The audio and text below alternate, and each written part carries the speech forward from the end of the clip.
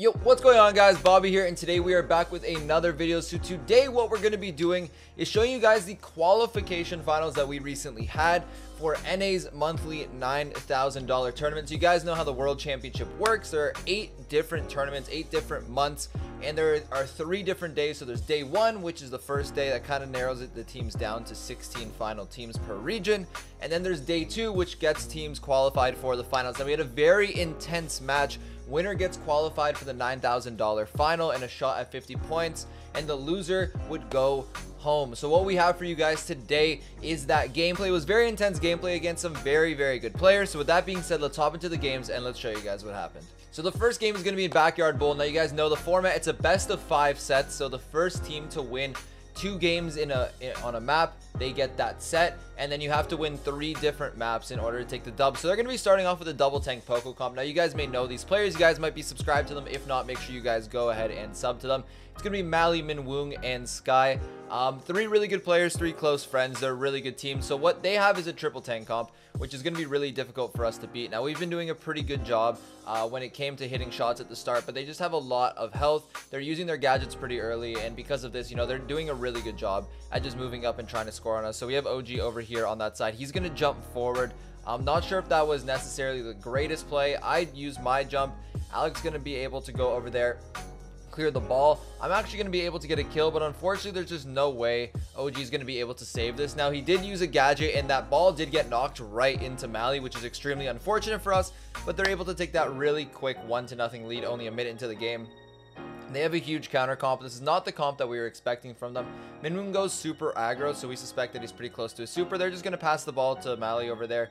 We defend it pretty decently, but again, nothing we can do. He has a good shot, shoots it on OG's side, and he's able to score. And just like that, snap of a finger, they're up 1-0 in the first map. So we have to try and collect ourselves, try and get back into it. So let's hop into the second game, show you guys what happened. All right, so here we go into the next game. So we switched it up. We decided to go with kind of the same comp, so a Brock and a Piper, but instead of a Mr. P, we're going to go for a B. Now this is really good against range comps, but as well as we have that B in order to stop triple tank comps. Now they don't go triple tank. They actually bring out the Mortis, which is something that I usually do. They brought it out and they played it pretty well, so we're able to get that Mortis laying down straight away. We're going to be able to also double tap the Pam, so it's a really good start for us. Now, something that I know that Mortis likes to do, because I often play Mortis on this map, is he likes to bait out gadgets. Now, it's really important we don't go down and use gadgets at the same time. If we're going to use a gadget, we have to stay alive. So you guys saw over there, we were able to kill the Mortis straight away, and we're able to get a really quick goal, only about 40 seconds into the game. So this is a really good start for us. Now, they do switch lanes over here. Now, we probably should have switched at this moment, although if we did, we would have been really backed up. We don't want the B to be on Mortis. That's the worst thing possible. Sky gets a good tap over there on OG, and Mally's able to take out our B. So I'm over here just chilling on the defense. Not much I can do. I'm able to get one of the kills over there. OG's actually able to make that save. We're able to get the kill, and we somehow lucked out, and they didn't score a goal. Now Alec gets that shot over there on Sky. Sky is also another great player, by the way. He doesn't have a channel, I know, but he's a very OP player. Now that play over there, a little bit questionable. Probably, you know, well, not probably, was a very bad play. For whatever reason, I thought that Minwoong was in that right bush over there with the turret. So if it wasn't, that ball would have went in, but clearly I did not, you know, play that right. Didn't think Minwoong was spawning, so I just kind of wasted my super over there. This guy's going to be able to take me down right over here. Mally has the ball. They're pushing up with 1 minute left. We're in a really interesting spot, and it's really hard for us to make a play right here. Mally's also an extremely seasoned Mortis player. He plays a ton of Mortis, as you guys know, so it's really difficult for us to beat him. I'm just going to shoot that ball up, try and clear it as best as I can. But unfortunately, you know, they just have so much coming at us right now. Alec tries to make the save. He's very close to doing so, but unfortunately, Minwoong is able to get that goal and tie the game up at 1-1. So again, we're going to switch lanes at the start, but so are they. So they're going to maintain that matchup with the Mortis on B, which is something we don't want. And at this point, they're kind of just waiting for overtime, and so are we. We want overtime to happen, but unfortunately, they just get way too close. I get the ball. I'm able to clear it over there. OG's actually able to hit a really good snipe. Again, when you're facing Mortis, you can't go together. You guys have to be all separated and stuff, because Mortis wants you guys to be together. Really good gadget over there by OG, and we somehow stay alive through this. Now Alex able to get the kill over there on the Mort. It's a 3v2, sorry. So this is when we should have won the game. This is when we should pick it up. Sky is getting some really good taps. He's able to tap OG over there, able to hit Alec as well, and OG is again. So Sky is just doing a fantastic job. He's able to hit another shot, and unfortunately, Mally comes in with bats. Sky hit too many shots. It's a really easy team wipe for Mally, and they're gonna go and win this game and the Brawl Ball sets. We're gonna be down 1-0 in sets. This is kind of a huge wake up for us. These guys are a really good team, as we said, and they definitely slapped us in Brawl Ball. So we're gonna move on to the next set, which is gonna be Gem Grab, Minecart Madness. Let's hop into it and let's show you guys what happened. Okay, so here we go into the next game. So we're gonna decide that we have to go aggro. Now, you know, in the voice call when we were deciding what comps we want to run, we couldn't really decide exactly what we wanted to do. We wanted to play it a little bit safe, but then, you know, I kind of spoke up a little bit. I said, why would we play it safe? You know, we're a good team. We know we're a good team. Let's go ahead. Let's keep things aggro. Let's push the pace, and that's exactly what we decided to do. So OG's going on B. OG's a fantastic B. Sandy is going to be played by Alec, and then I'm going to go on that Mort for a lot of aggro pressure. Now, I'm going to go down over there, but I'm also going to be able to get Minwoong low enough so that Alec's able to get that kill. I don't necessarily have to stay alive. That's not necessarily my job. My job is kind of just to push them back, wreak havoc, you know, make them uncomfortable with where they are and everything. Mally's on my lane over here. Carl's really good on this map, but we're able to get that kill, luckily, which is really good. Alec's going to use his gadget, probably a decent gadget if positioned a little bit differently, but it was. I know Sky was healing over there, so we're just going to use that bats in order to cancel the healing. I'm going to go aggro on this Carl, and I mean, I knew I was going to go down over there. There was no way I can kill it, but I'm close to my bats. I'm keeping the Carl off of Alec and OG, which is all that really matters. So really well played right here. 8-1 in total gems. Unfortunately, this minecart is kind of backing us up right now and putting us in a really uncomfortable position. But Alec does have his super. He's going to lay it down. And right here, it's going to be pretty easy for Immortus during all this to make plays. So I'm able to get one kill over there. Going to get a second kill on Minwoong. And Mally's actually going to be able to kill OG. But there's going to be nothing for him to do. There's no way he can escape. So I'm going to be able to get that kill over there. I'm going to bring the gems right back to my spawn. 15 seconds left. There is not too much they can do. And that is going to be the game for the first one. So something that I noticed probably is our comp was definitely better. We ran B instead of Piper mid, although we usually Piper mid just because we were afraid of a triple tank comp. And Alec did a really good job on lane. OG did a fantastic job in mid, and we're able to take this first gem grab set 1-0 win. So let's hop into the next game and let's show you guys what happened. All right, so here we go into our second gem grab game. So they're going to switch it up and they're going to go Piper, Sandy, Carl, which is a really good comp, probably the best comp on this map. And we decide to go with a double tank Poco. Now it's not too like double tankish. We are throwing in a Carl instead of a tank. Carl isn't really by definition a tank. But he is a tankier unit and he's really good in this meta, so we decided, you know what, why not, let's make this work. So we're doing a really good job. Sky would probably be the only way they can win this map if Sky kind of pops off, or if Mally pops off and goes for the Poco. But the goal for them this game has to be to go for the Poco, because they can't be taking out myself and Alec and expect to win the game. It just takes them too long to take them out, and meanwhile OG can just pick up gems over here. So I killed the mid, Alec killed his lane, and we're doing really well. It's currently 5-0. I got my super, Alex got his. I'm going to charge in over there and just try and stay aggro. It wasn't, you know, a guaranteed kill or anything, but I'm just trying to stay as aggro as possible. I get one of them low. I distract Sky, and Sky's just going to kind of move up in the mid and be really sneaky. Really good play by him. Alex going to try and make a play. Unfortunately, he's going to go down, but we do have gems. We do have control, so we're not going to push anything too aggressively yet. I'm going to go into Mally, and again, kind of a risky play. I was hoping for the bump. I wasn't able to get the bump over there, but I was able to get enough pressure to get my super back, waste a little bit of time. So things are going pretty well. Now, it is 7-4 right now. The minecarts have been a little bit toxic to us this game, but this one kind of trapped Minwoong in our spawn, so we were able to get that kill. I see Sky over there doesn't have his super, so I try and get a roll. Unfortunately, he hits one shot and he's able to get a super straight away. I pick up a gem, but he just doesn't have enough shots to kill me, so I'm just going to walk back with it. And of course, they get that lucky RNG and the gem spawns all the way on that side. And of course, the minecart has to go onto our side and completely push us back when the gem spawns on our side. So now they gain position solely based off of RNG, which just sucks. But you know, it happens. It's minecart, probably happened to them the last game or something like that, so who knows.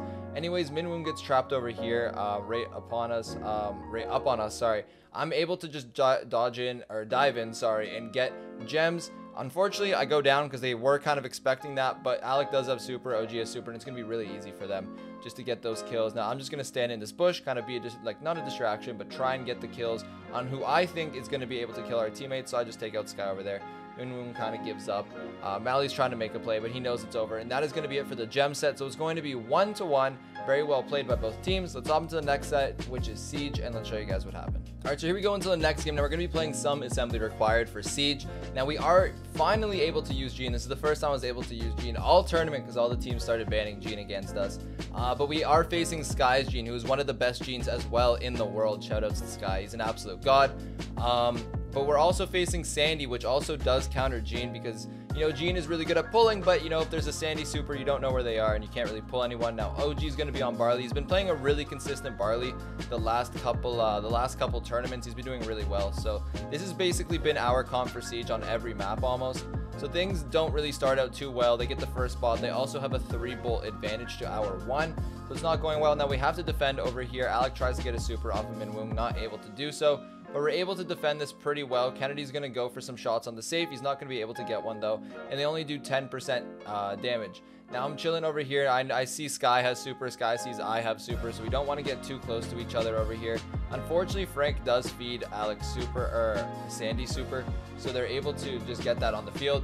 Sky wastes his super on Alec. Don't really think that was the pro play over there. Sky tries to sneak up on us. I see that he's doing so. So I just get a really easy pull on him over there. Get kind of 2/3 of my super back, and Sky's going to go down. So that was definitely a good trade. Now we do have good positioning over here, but unfortunately they're going to get the bot again. Now, although it is unfortunate, it does kind of work out for us actually, because we are going to have a pretty big bolt lead going into the next round. Alex also able to get a kill, which is really good. I tried to get a bolt, but unfortunately Sky was just one shot, which I didn't know to a super. So he was able to take us out really easily. Again, Sky, really good Gene, so it is really tough to go up against him. He's going to get a really good pull on us over there. And OG's going to be on that lane versus Kennedy. Now, it's really important we get one kill or win one lane over here. Now, I knew Sky would have super. I knew he's playing aggro, and he was kind of like feeling himself because he's played well. So I went forward, and I kind of just juked back, just knowing in my head that he had super. And that kind of, I think, won us this bot, because if I got pulled, I don't think we would have been able to do anything. I pull Sky through a bolt so that he delivers us the bolt, and I'm able to get our only 2 bolts of this final round, which is going to secure us the final bot. Now, all we have to do is 40% damage. We have a Frank with super and a Barley with super, so it shouldn't be too hard. I pull him in wound so we can't defend into our zone, and now it's looking pretty good. So Sky's either going to try and pull our Barley or the bot, so I just go for the pull on Sky. Alec was going for the super on Sky. I don't really know why Alec decided that was the play. I think he should have just supered the safe, but either way, doesn't really matter. We're going to end up winning this game, even though they did have position for most of the game just due to our defense. But anyways, that's going to be it for the first game. Let's hop into the second one, and again, let's show you guys the game 2 and show you guys what happened. Now, going into the next game, we're going to keep the same comp, and so are they. I guess both teams were happy with how they played. The thing with their comp is that it's actually really, really good when it comes to mid control, but it isn't really the greatest for defense or for offense. It's just really good for holding mid control. Alex able to get that first bolt over there. We have some good area denial right here with myself and OG. We're able to get that kill on Kennedy, and this is going to allow us to get the first bolt. Alec just tanking shots over there. Although charging Sandy super, he is getting bolts. We're going to get all 4 bolts in the first round, and it's going to be a first round bot for us. So I'm going to pull him in wound, going to be able to get that kill and be only 1 shot off my super. Alex going to be chilling right over here. Sky does have super, which obviously we have to keep an eye on Sky. I'll go for the pull over there so that Sky wouldn't be able to pull the bot, but I do miss it. Now, Alex just going to go for a few shots on that bot. I'm able to take out Sky there with my gadget and with a few shots.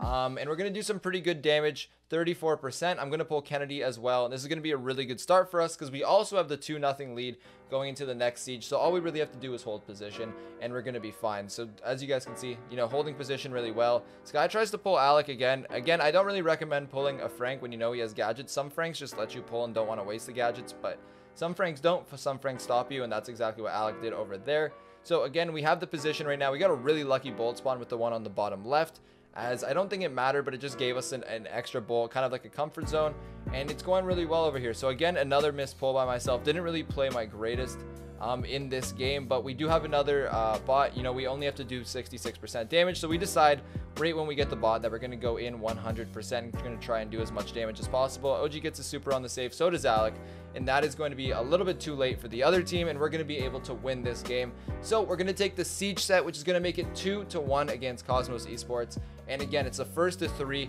Next up, we have Canal Grande, which is a bounty map, so hopefully we can take that one home, because we really don't want to go into play heist, because heist is kind of random. So anyways, let's hop into the next game, and again, let's show you guys what happened.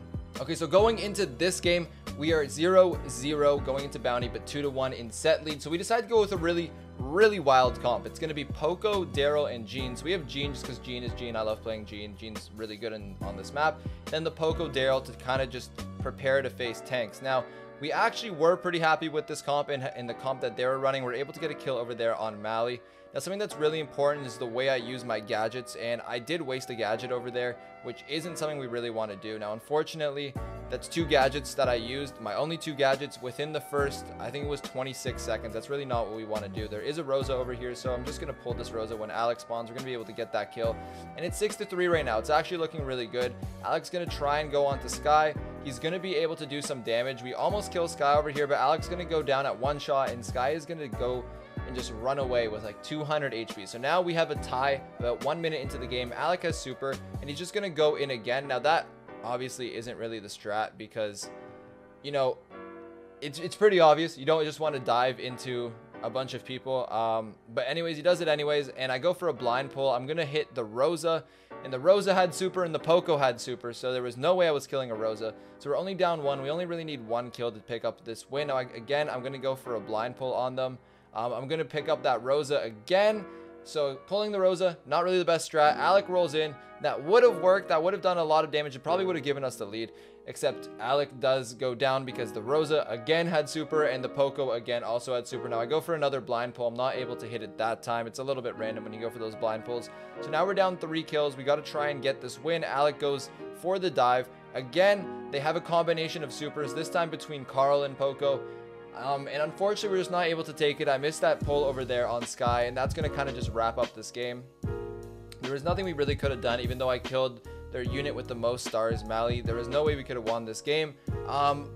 Looking back on it, we probably had a chance, and if we could play it again, we might be able to win. It wasn't a complete necessarily counter comp by them, but you know, we just pulled at the wrong times, went in at wrong times, and unfortunately we lost this game. So they're going to go up 1-0 in the bounty set. So let's hop into the next game and show you guys what happened. So going into this game, we actually missed 3 games. So the game that we won, that was the next game, which tied the setup at 1-1. Replays aren't working, unfortunately, so I can't show you. And then we drew back-to-back games. So for the sake of this video, it's almost 20 minutes long. We're not going to show you guys 4 extra minutes of gameplay. That just doesn't count for anything. It's just going to be a tie. So we're just going to go into the final game. That's going to be the final bounty game.